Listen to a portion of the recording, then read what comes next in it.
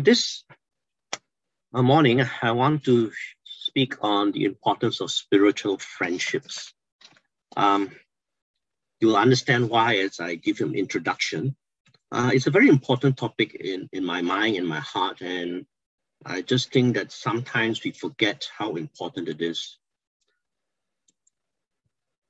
To introduce this topic, I wanted to think about the fact that we have friends.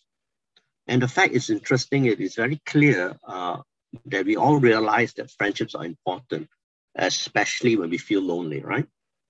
And this current pandemic has resulted in lockdowns and restrictions that has resulted in a huge rise in experiences of loneliness, of stress, of violence and depression, among other things. Many people are feeling it, and now we find in New Zealand it's coming out in the news. And even the few days ago, we find that psychiatrists, a large percentage of psychiatrists in New Zealand would actually prefer if they quit because they too are feeling the stress. But what I found interesting is there was an article published in February this year by a person called Katie Warren. And if you look at the topic, you see that on the slide, it's actually a very sobering title. It says this: Japan has appointed a minister of loneliness after seeing suicide rates in the country increase for the first time in 11 years. I just want to share a few portions of this article. So apologize, I'm going to read it. It says here, Japan has appointed a minister of loneliness to try and reduce loneliness and social isolation among its residents as the country deals with rising suicide rates. During the month of October, more Japanese died from suicide than had died from COVID-19 in all of 2020. Remember, this is last year.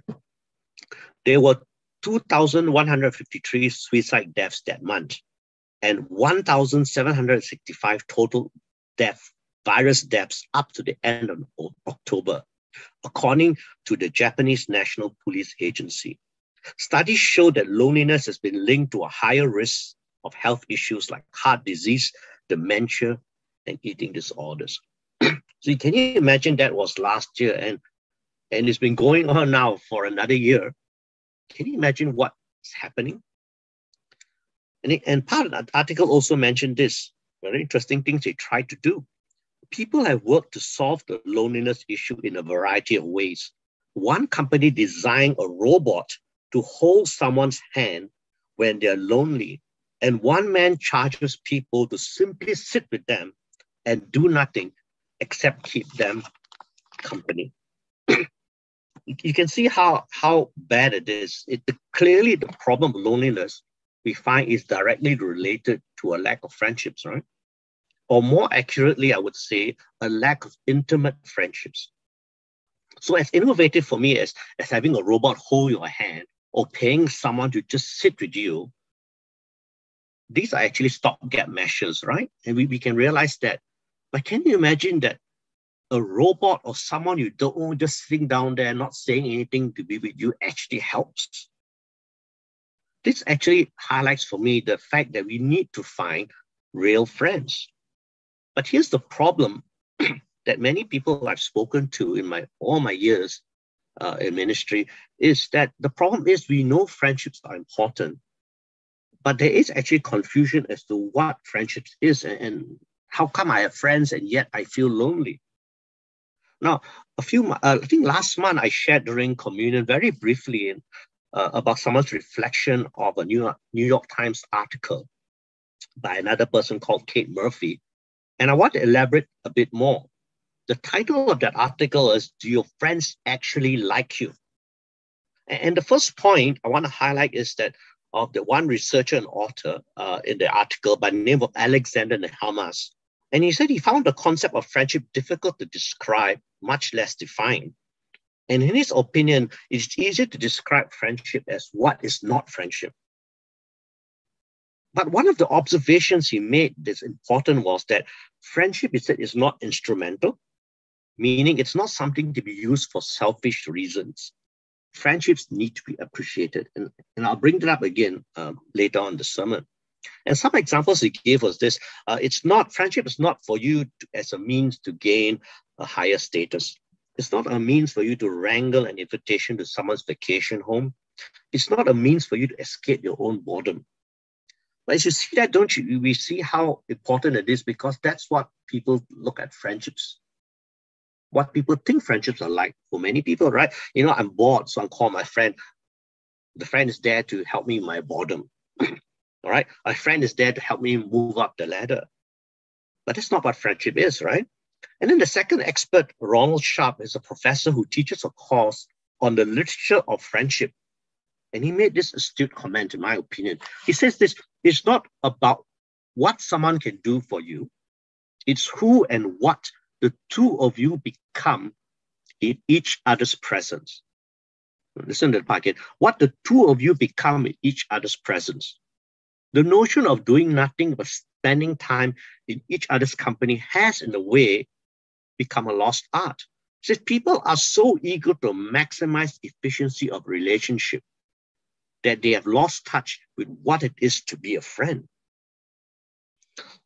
So I just want to summarize two things here before I move into the text. That you've noticed that these two experts bring up some important observations. The first one is that true friendship between two people, among other things, is seen when the two people appreciate each other and they don't take advantage of each other. And that the two will grow when they are in each other's presence. So they become something better in each other's presence.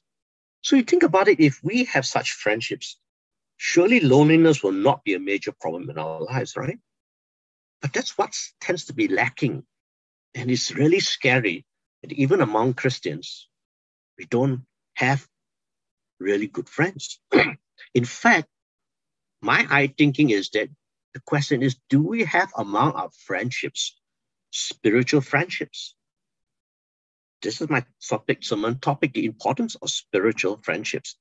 And what I'm going to talk about is not just among each other, but with God first, and then with others. And the two things mentioned, genuine appreciation and growth that comes with being each other's presence, are some of the characteristics that actually are part of spiritual friendships. So do we have among our friendships spiritual friendships? You see, for me, spiritual friendships are the most significant type of friendships because they are very, very important. And we find that Jesus taught and demonstrated spiritual friendships. And I want to read to you John chapter 15, verse 11 to 17. And again, I've highlighted a few portions so that you can see, and I'm going to just focus on these portions. This is what Jesus said. These things I've spoken to you, that my joy may be in you, and that your joy may be full. This is my commandment, that you love one another as I have loved you.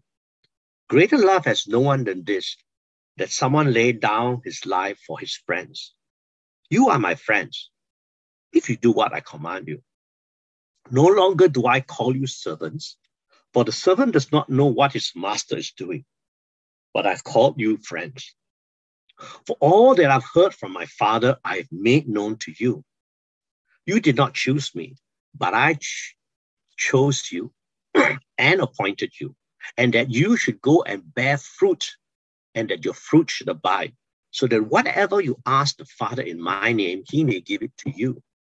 These things I command you, so that you will love one another. Now, there are four things from this passage which I want to highlight about spiritual friendships. Obviously, there are more things about friendship from other passages, but just these four things I want to focus on spiritual friendships with both God and others from this passage. And the first one is the communion. That's the first thing. What is communion? We actually understand that the word communion is a deep, intimate kind of communication. So it's not just communication, but it is something deep. That's the concept of communion. You're together, deep. Okay, and in communion, you find it is not superficial, where life actually is freely shared. You know, that kind of thing when it's together. And you see that in the passage there, we find Jesus says things like, I have spoken to you. This is God talking to us.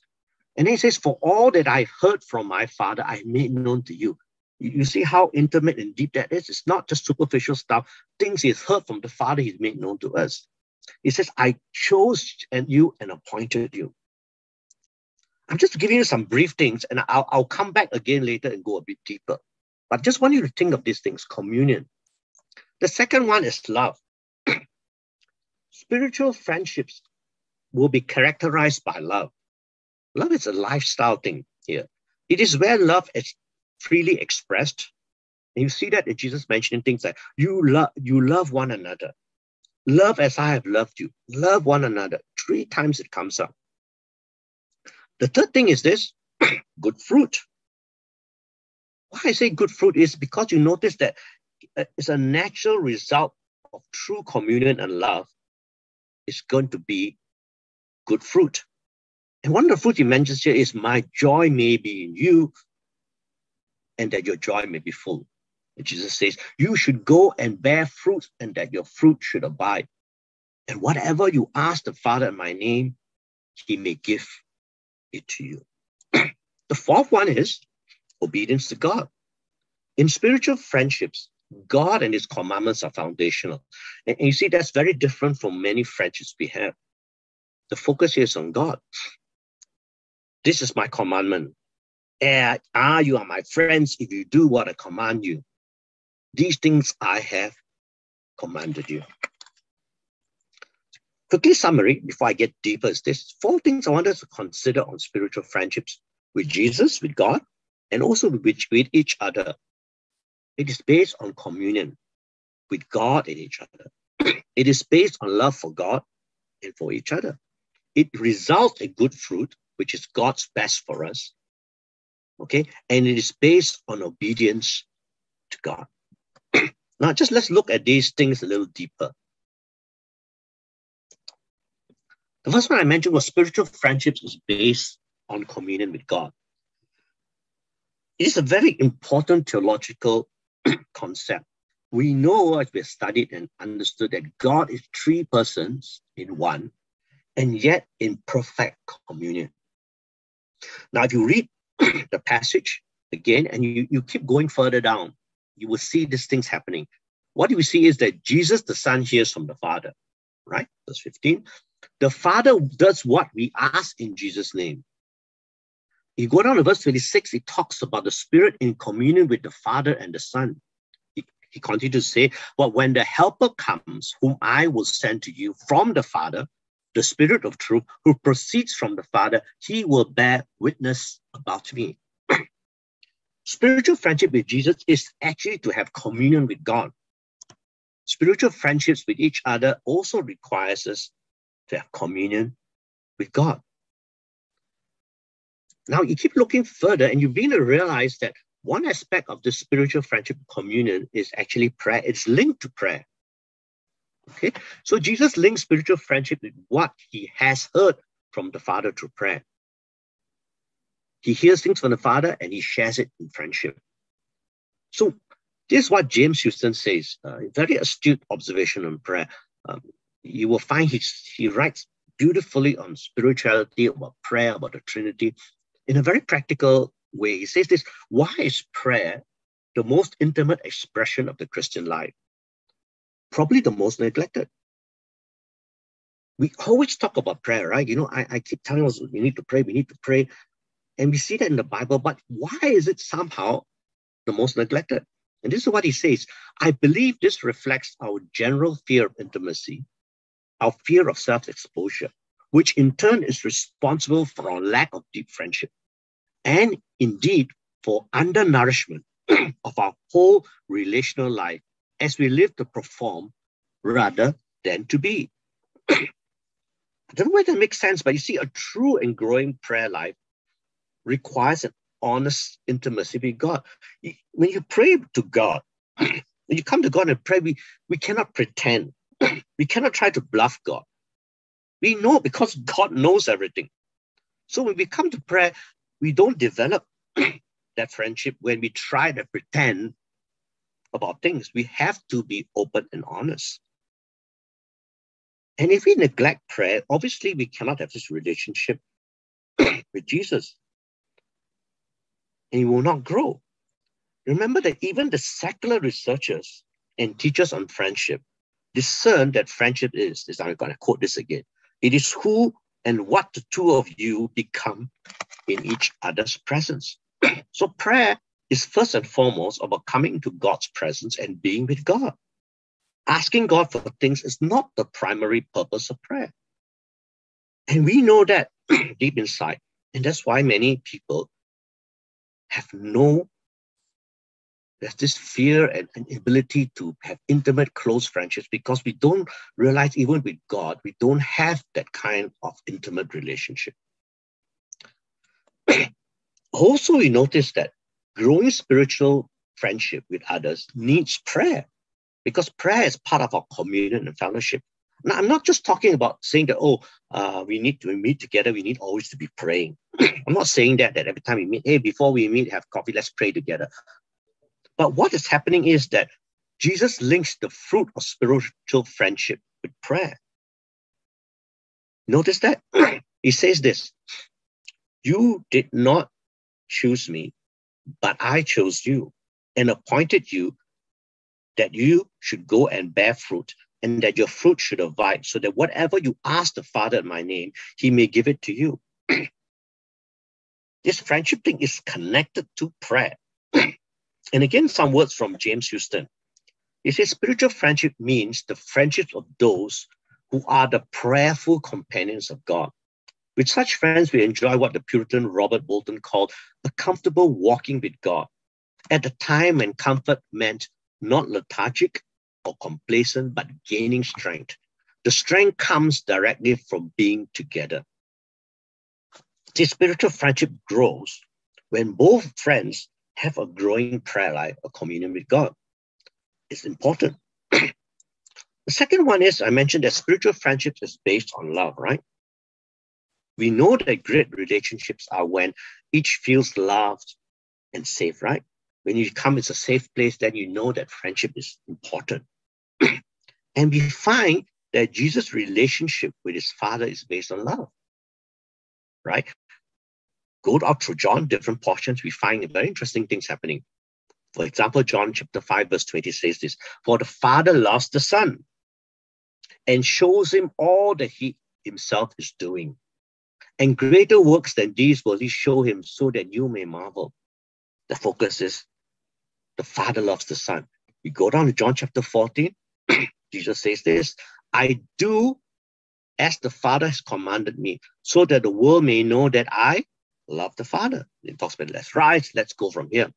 So it's about love. The relationship is love. The Father loves the Son loves the Father. And how do we understand love?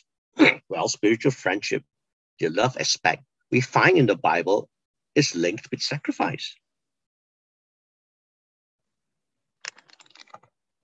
How do we know that?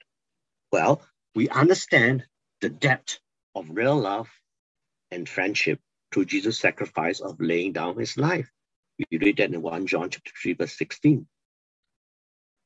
Greater love has no man than this, than a man who laid down his life for his friends. And very interestingly, one author was saying, this is very different in contrast with Judaism, where generally it sees such self-sacrifice as unnecessary. It's not the way we should live our life. It should be very, very rare.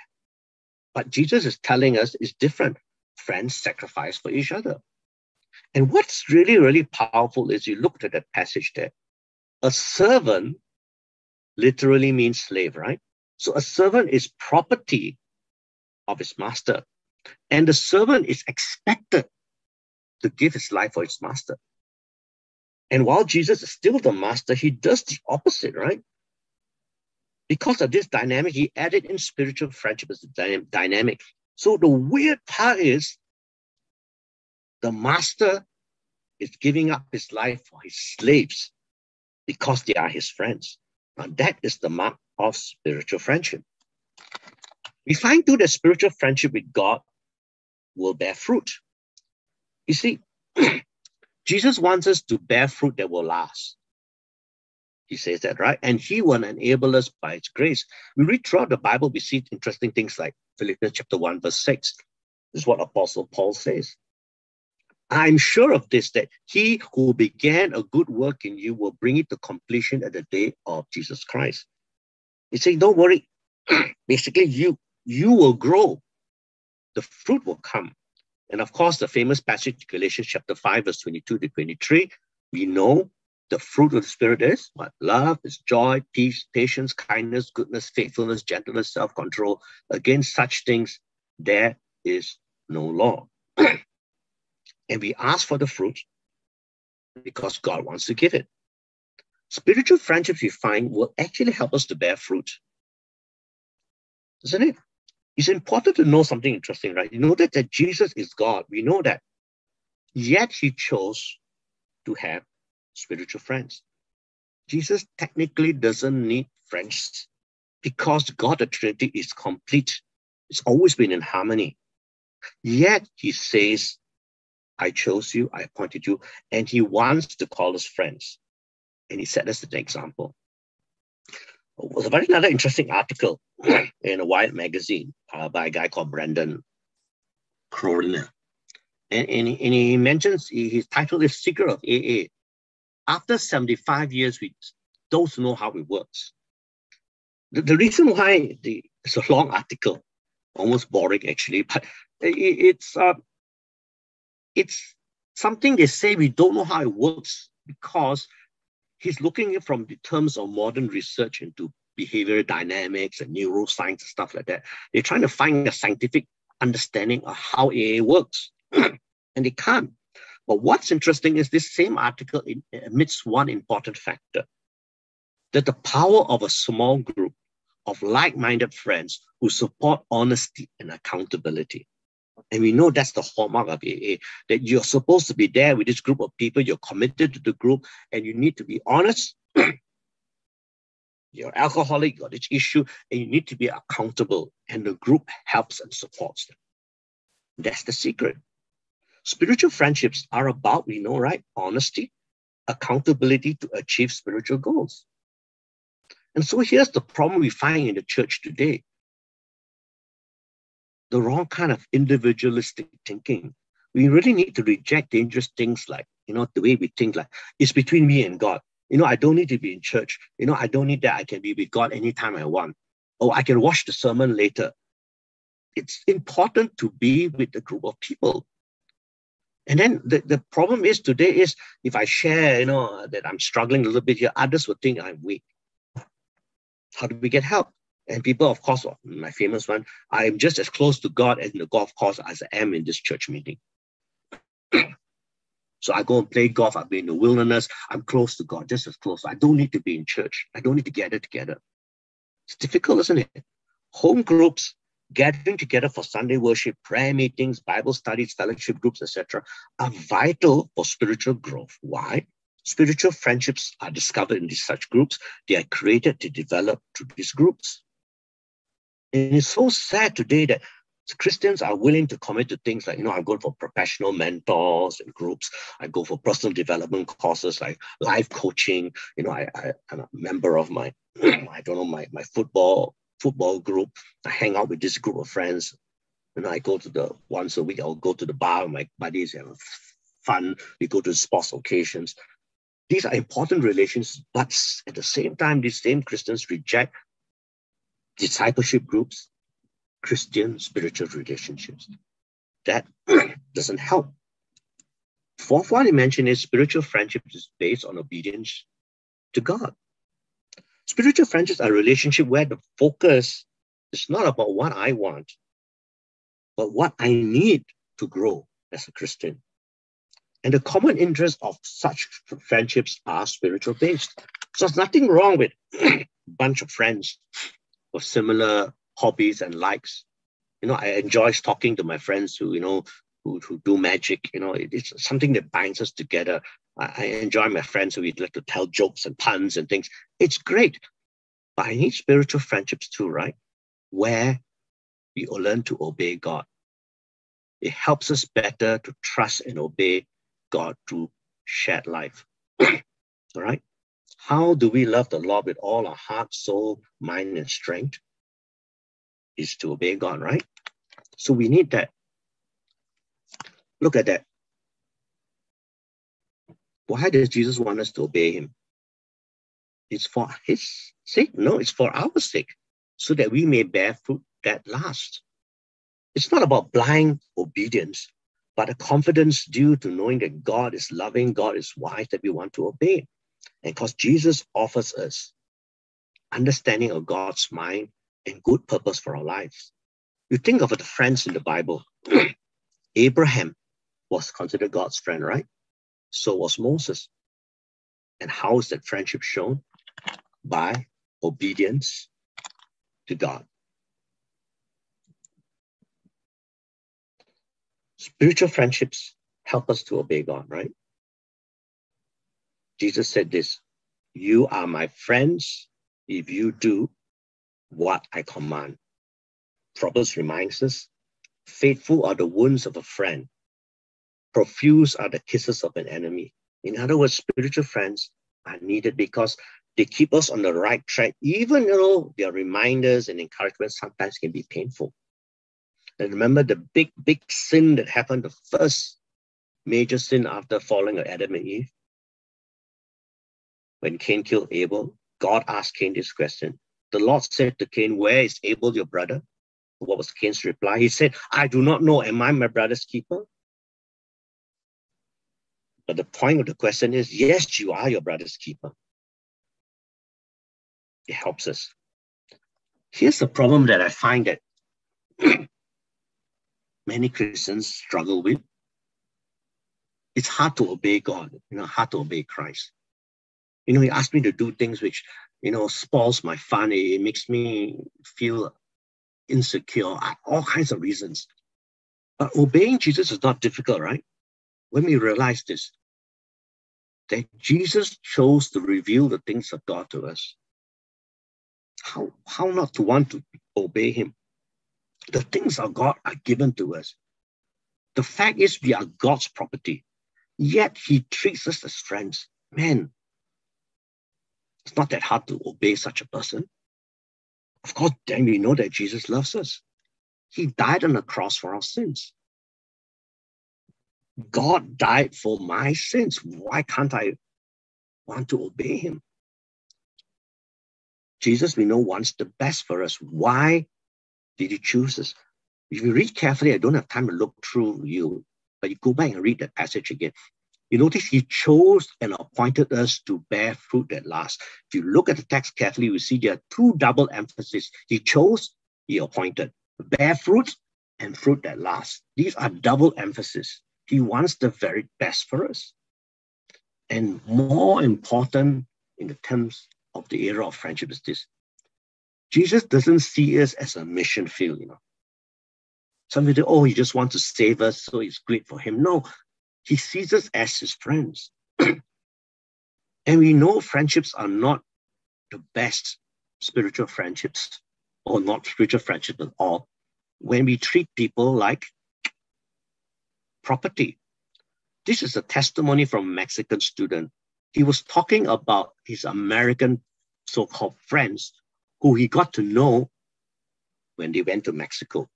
He says this, in Mexico, they wanted to be my friends because they wanted to do missions to me. But when I moved to the United States, no one wanted to be my friend. Because a couple of years later, he managed to go to the US as a student. Now they don't want anything to do with him. Remember the example of what the secular researchers said on friendship when I started the sermon with?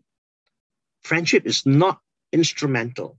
It is not a means to obtain higher status, wrangle an invitation to someone's vacation home, or simply escape your own boredom.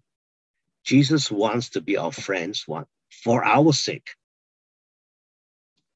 We are praying that, next week when we get the traffic light system, we will don't have to Zoom anymore. We don't know. We hope that it will last. But what if we keep getting stuck in lockdowns and we are cut away from others? What will sustain us that we don't fall into that depression and the suicide pattern and all that kind of things that we're reading about happening in the world? What will sustain us is knowing Jesus not just as our God, but our friend as well. And he's there. We need to develop that spiritual friendships. So let us work on building friendships, spiritual friendships with God and with others. We had 4 things to start with. Communion is shared. When we pray, we spend time with God. Let us be really, really open with God. God really knows everything. The more we share our life with God, the more our friendship with God will grow. The more we share our life freely and deeply, intimately with others that God has led us to, you'll find spiritual friendships will grow. It needs love. Love and mutual sacrifice is practiced. We already know God loves us. So how do we not just love God? By saying loving God, it doesn't mean that we do things that comes to obedience part, but just being with God, sacrificing things to God because we know he loves us, and that's the way we show love. And looking for friends and things where you know that if you really have a problem, you need help, and you call that person will be there to help you. And if we have friends like that, wow, we are blessed, right? Good fruit. This is the result of such friendships of love and communion. Look for friendships where each help us on our spiritual goals to bear fruit that will last, that brings God glory, that brings people, beautiful blessings. Fruit of love, joy, peace, patience, kindness, goodness, faithfulness, gentleness, self-control. And last but not least, let us work on friendship that results in obedience to God. This is the goal and result of spiritual friendships. We obey God more freely and happily, and with our friends are together with us, we spur one another on to obedience. Spiritual friendships are needed. Let us pray.